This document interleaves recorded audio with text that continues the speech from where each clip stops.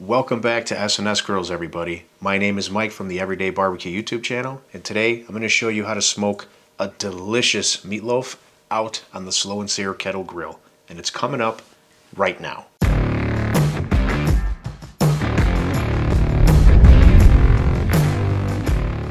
Once again, welcome back to the channel, everybody. We really appreciate having you here, and if you haven't subscribed to the channel yet, we kindly invite you to do so by clicking that button down below. I'm going to have all the notes and all the details for this recipe down in the description box, and without any further ado, let's get into this recipe. So I have a large mixing bowl here with my ground beef already in. To that, we're going to add mild Italian sausage, finely diced onion, fresh chopped garlic, fresh chopped parsley, panko breadcrumbs, and these are Italian flavor, 1 egg, some nice fresh Parmesan cheese, kosher salt, and black pepper. Now we've got to get this mixed together well, and there's only one way to do it.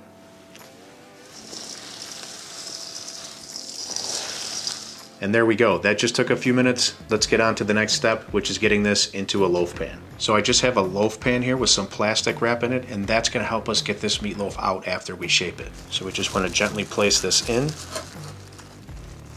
Now we're just going to press down lightly. We don't want to press too hard. All right, we're ready for the next step. Now we flip this over onto a wire rack and gently remove our plastic wrap. Doing it this way is going to make it so much easier to transport on and off the grill and in and out of the house during the cook. So now we're going to get this into the freezer for about 30 minutes just to firm it up a little bit before the cook, and that gives us the perfect amount of time to get our slow and sear kettle set up. So I'll meet you outside. Okay, so let me show you exactly how I have the S&S kettle set up for today's cook. Our target temperatures are going to be 325 to 350 degrees Fahrenheit. In order to achieve that temperature, you're going to fill your slow and sear halfway with unlit coals, and I have another half a chimney of coals preheating right now, which we're going to dump on top of that. I do have my water reservoir in place, but we're not going to be cooking with water today. My drip and griddle pan is in place, which is going to make cleanup for this cook much easier, and I will be monitoring temperatures today with a remote thermometer, which is running through the pro port of the slow and sear kettle.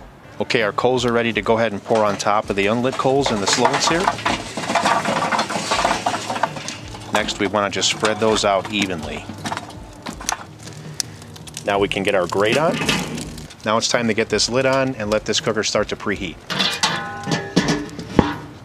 So at this point, you're opening up your lower and upper vent to get the temperatures to start to come up. Target temps again are 325 to 350 degrees. So once we hit about 275, we'll start choking back and dialing in these vents to get our temperature locked in. Now keep in mind there's lots of different environmental factors for vent settings, so it may be different for you than it is for me, but here's what my final vent settings look like to get my temperatures locked in. Okay, so 30 minutes has gone by, our cooker's locked into temperature, we're burning some nice beautiful clean smoke, and the meatloaf's ready to get on. Now before I put it on, I just want to hit it up with some rub. I'm going to use our Not Just for Beef rub today, but you can go ahead and use any barbecue rub that you like, whatever your favorite is. In fact, I'll put a recipe for a homemade barbecue rub down in the description for you. The rub's going to add flavor, and it's also going to help us build a nice crust on the outside. Alrighty, let's go ahead and get this meatloaf on. Just one last thing before I get this lid on, I just want to give this a little spritz with water. That added moisture is going to help the smoke adhere to the meat to build a nice crust and add some beautiful smoke flavor. Now we just need to get a probe into the center of this meatloaf to monitor temperature, get this lid closed, and I'll see you about halfway through when we check on this meatloaf. All right, we're back. It's been about 90 minutes and our meatloaf is sitting at about 115 degrees Fahrenheit internal temperature. It's time to have a look at it.